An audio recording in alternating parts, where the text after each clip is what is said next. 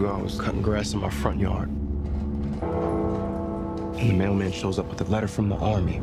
Now I'm here.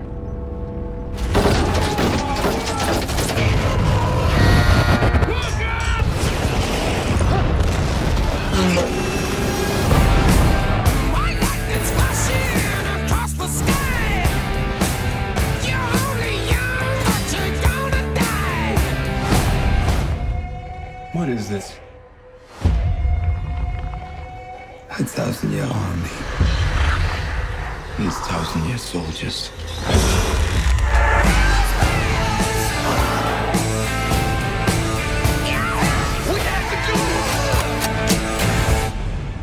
This was a fantastic movie, like genuinely, like lots of fun, full of energy, just crackling with life. How does a hirsute gentleman like yourself from Australia end up directing this huge, monstrous super soldier horror war flick hybrid? Firstly, not many people call me gentleman, so thank you. Look, I went into this, you know, knowing it was going to be pretty crazy, and you know, when I first read it, JJ gave me the script and said, "What do you think?" I was like, "Man, this is completely bonkers. It's like Indiana Jones on acid."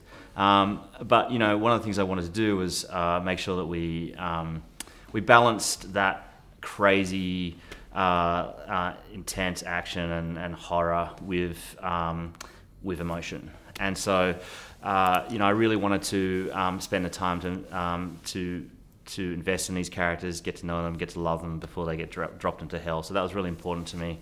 And JJ, you know, he always talks about like getting the audience to lean in.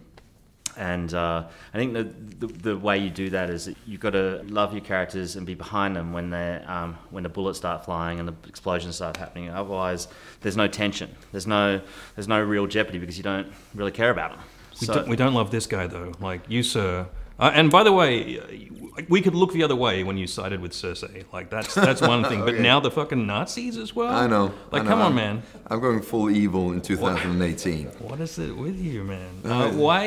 Why are you drawn to these great villain roles? These kind of iconic villains. First of all, I'm drawn to this guy as a filmmaker, and that's the main reason why I wanted to be a part of it. We had a meeting like nine months, a year in advance, and we talked about it, and I thought these ideas were very interesting. You know, it's just not a Second World War film or a story about monsters and super soldiers. It is so much more than that. And I was right.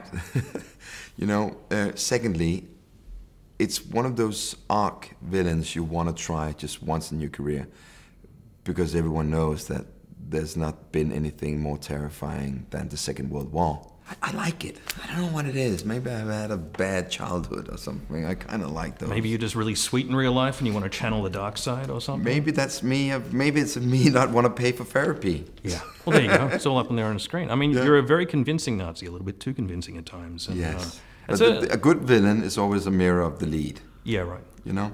Sure. But there was one specific scene that I thought was so critical and so important for the whole movie, and that's where the table is turned.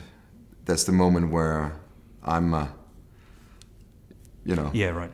So I can't go into specifics, but that's the scene that I really enjoyed making with the Wyatt Russells, because he's an amazing actor, and it was, you know, you actually showed something that I haven't seen on film so much. Right on. Now, this film crackles with energy, and there's a real synergy between you two in terms of director and actor. There's such an energy here. Like I couldn't get over it from the first kind of getting out of the plane and the dude spinning around, and then everything you did had this kind of dark, forceful power to it. What was with you two? Like, what was the synergy there? How did that happen? For me, it was meeting Pilou for the first time and just sitting down, and he's a filmmaker and I'm just an actor, and he's a real lover of cinema, and we just got to talking about our favourite characters and films and life in general. We came out of that meeting just knowing that we were going to be friends for life, and you really need when you're going into a movie like this, which is really intense. The characters are going to a really intense place. the actors are going to a really intense place with these characters, and you need to know that you can trust your actors. They're going to really push, and Pilou's really generous. He's a really generous actor who gives everything and is always willing to try stuff out and play. He comes in with a very clear idea and agenda, but on the day will allow himself the freedom to just to try things out. And I think that actor-director relationship for me is really important. Without it, you don't get the magic, you don't get the crackling and intensity. It becomes very stale and one-noted. And I think we wanted to really, with Wagner, create something that was very, three-dimensional. He was both charming and deadly at the same time. Could you feel it on set? He could kiss you and kill you. Right. But could you feel it on set? Could you feel like, this is working? This is. You feel it. Yeah. Because we're both professionals and we've both made films before and we know what we want. But the thing is, the best actors are the ones that are generous. And it's not my job to sit there and select for Julius what he should pick and choose from in the editing room. It's my job to give him, as the captain of the ship, so much material that he can go home and he can go like, this is the way I want him, this is the way I want him, and this is the way I want him in that scene. Because that is how I like making movies, and that's how I like work. That's how I like working with this guy. He's the chef, and I'm just an ingredient. Did it ever get grim on set for either of you? Because you're dealing with this real-world horror as well as the more kind of out-there horror. I can answer that because, no, not at any stage, because we're all such friends, and we had a strong team from the get-go. I put the soldiers through boot camp, and obviously that was an intense thing for them to bond.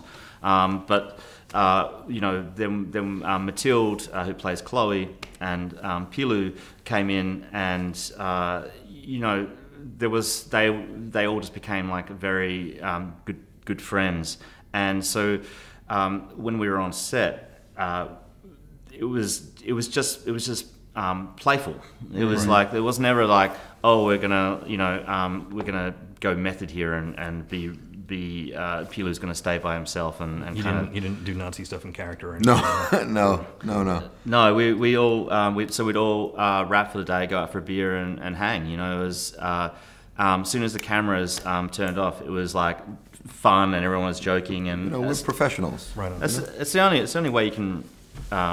I think the only way you can really get the most out of everyone is if everyone works as a team and gets along.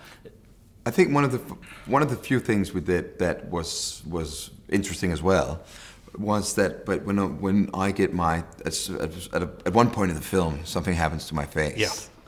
And you can see it on some of the posters. Yeah. And we wanted to get a real reaction from the guys when they saw it the first time. So we kind of had me in makeup and prosthetics for like 4 or 5 hours, and then everything was set up, everything was lit, everything was ready, and then I would come in at the end and we would shoot on the guys that needed to do a reaction first. So that was the first time they would see my face, which can be horrifying sometimes. You, sir, are a monster, and a fantastic one. Gentlemen, thanks very much. Thank you so much. We're done. I really did love this film. I thought it was like an absolute hoot.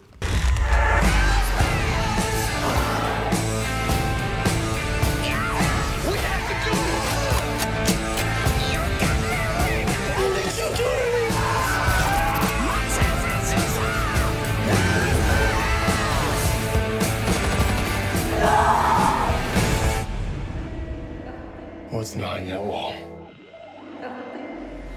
What do you do with those people? They have been